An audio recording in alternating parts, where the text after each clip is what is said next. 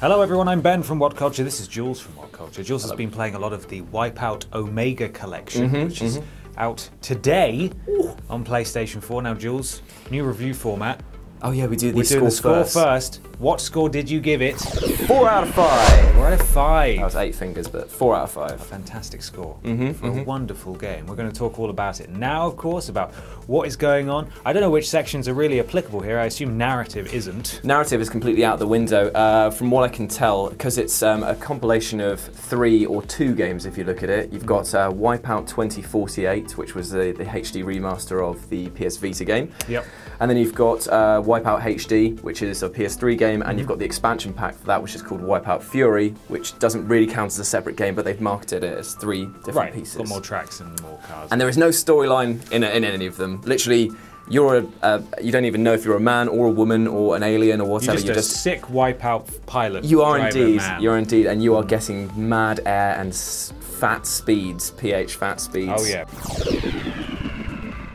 So the game looks phenomenal. It was obviously made for the PS Vita and PS3 respectively, but they've upscaled everything. The ship quality looks great. The shading on them is just fantastic. You can even go into sort of like a photography mode and have a look around at all of the details they've added on. They've got little touches like fake sponsors and stuff like that, and I love it when games put that amount of effort into it. So it makes it feel like a real universe that you're racing in. Yeah. You'll agree, it looks great though. Oh yeah, I think it's the sci-fi aesthetic. I think it's rather timeless. So it really lends itself to that. The bright lights, because you can slow right down. As you said, there's a photo mode where you can just pause the game and rotate the camera and look at stuff. But it looks so good in motion, and equally as good when you pause everything and slow it right down. So I think that's a real testament to it. There's some really cool little touches as well, like the front end of the game with all of the menu systems have this very clean aesthetic. And while that's become quite homogenous with a few games of late, where they've basically just stripped everything down to kind of this sort of like very simple text, it works for the sci-fi futuristic element of Wipeout. It feels very connective. Yeah. Other nice features as well, when you're turning your ship, the HUD actually moves slightly in your viewpoint, which is actually great because a fixed sort of bar of information would look weird if your car's turning, but it's staying the same, whereas this makes you feel that you are a part of the ship that is going around. And it's so natural that I didn't even notice it when I was playing. You had to point it out to me afterwards, so just because it was just moving with me, and that was great. It's just little touches like that that make the game just look amazing, and the soundtrack is phenomenally well chosen. They've got the likes of The Prodigy in there as well. There's a few sort of like remixes of old tracks from the first game, and it just fits so well together. Like as an overall package, the game looks, sounds and feels great to play. It handles fantastically. It's a really, really fun game. It's definitely a game that's made by people who really love the original, and it's made for people who grew up with that, because I feel like we noticed when we played some 2-player together that you were either first or you are dead last, and there's like no rubber banding whatsoever, so you need to know these tracks inside and out to get the most out of them. I had a tough time. The first few races I had a really tough time. But then again, once we played the same track over and over again, it became sort of like second knowledge. So yeah, it's a very, very fun experience. There's a few tactical things you can do where you can double tap the shoulder buttons. They can shift your vehicle immediately to the left or right, so that creates some sort of last-minute split-second decisions. There is combat and defensive power-ups, which are really useful, so you can get like miniguns, rockets, plasmas, like these, I think that makes the whole track turn into like a bendy road. And basically they just are designed to slow your opponent down or destroy them. Okay. So you can win just by killing all of your opponents if you wanted to. Right. But that's very difficult. Okay, so it's I mean, if you're familiar with Wipeout, then you know what you're getting. Exactly. All the power-ups, all the speed boosts and stuff, they're all little units on the track in front of you that you just zoom over and stuff. And this game is fast. Like when you start off, it feels very slow because the game is hand-holding you and being like, we can teach you how to be an amazing racing pilot.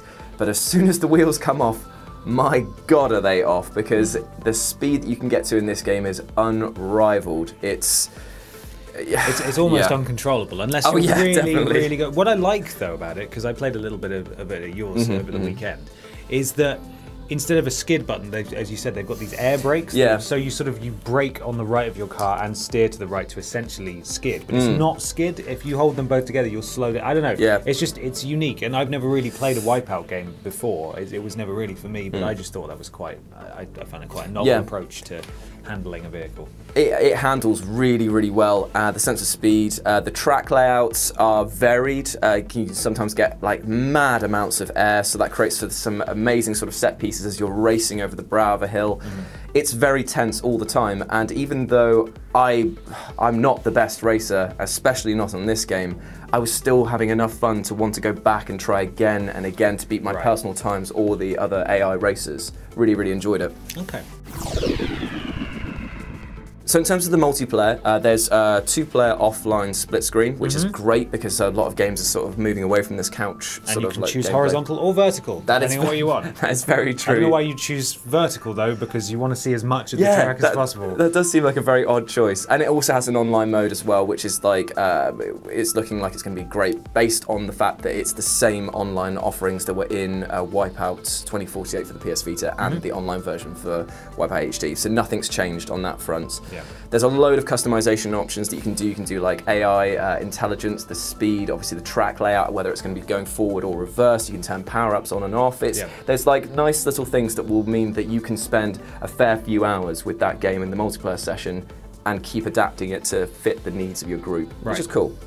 It's when you get immersed, isn't it? Because it took me a few races to get into it. But like with the music, the bright flashing lights, everyone racing around you, the fact that there's no rubber banding, so if everyone's all bunched up, you can be in last place and you can see everyone in front of you. Like this could change instantly, and you can't look at anything else. You just have tunnel vision. You're looking directly at the at your portion of the screen if you're playing multiplayer, and you're so focused, and you don't get that in many games. No, not at all. And I found that to be a great thing. Like you say, the lack of rubber banding is actually quite refreshing. It makes it feel like an old school racing game, where like if you're in last, you could be racing a perfect lap.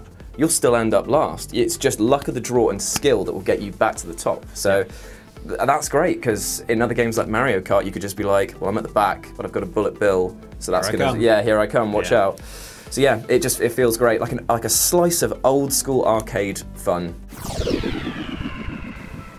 So here are 3 things that you need to know about the Wipeout Omega Collection. 1, it is definitely worth the price because you're getting 2 full games and 1 DLC for it, and all of them just feel like it's an abundance of content. That's like, I think that I read somewhere that it's something like 26 tracks in all. It's like 45 unlockable vehicles. There's progression systems in it as well, so you've got like a reason to go back. There's like best times. There's tons of game modes. It just feels like you're getting a lot of bang for your buck. Number 2, I don't know if I can recommend this to people who haven't played a Wipeout game before, because it kind of finds itself in a very weird niche, because it's not detailed enough on the customization front to be classed along the likes of Forza or Gran Turismo, obviously, but it's not arcadey enough to be considered along the lines of like Mario Kart or like Outrun or something like that. So this finds itself in its very own position. So it's hard for me to recommend this to people who haven't tried the original, because the sense of speed, the difficulty of the tracks, and the fact that there is just quite a lot to sort of take in all at once, can only really recommend it to people who really enjoyed like the games like F-Zero GX and things like that, people who love their speed and love challenge. So yes, but tentatively no, if you know what I mean. And in number 3, the game looks and sounds fantastic. From a presentation point of view, it's one of the best remasters that I've seen on the PS4. And you know what? I'm actually glad that Sony is rehashing a lot of these nostalgic games, because it really, they're doing them justice. And that is just so refreshing to see. So there we go, that's our full review for the Wipeout Omega Collection on PlayStation 4. It's out this week, only on PlayStation 4. Jules, you enjoyed the game? I did indeed. 4 out of 5. 4 out of 5. Let us know in the comments if you're planning on picking up this game, or if you're excited, if you're a big fan of Wipeout, if this has persuaded you in any way to buy it, let us know.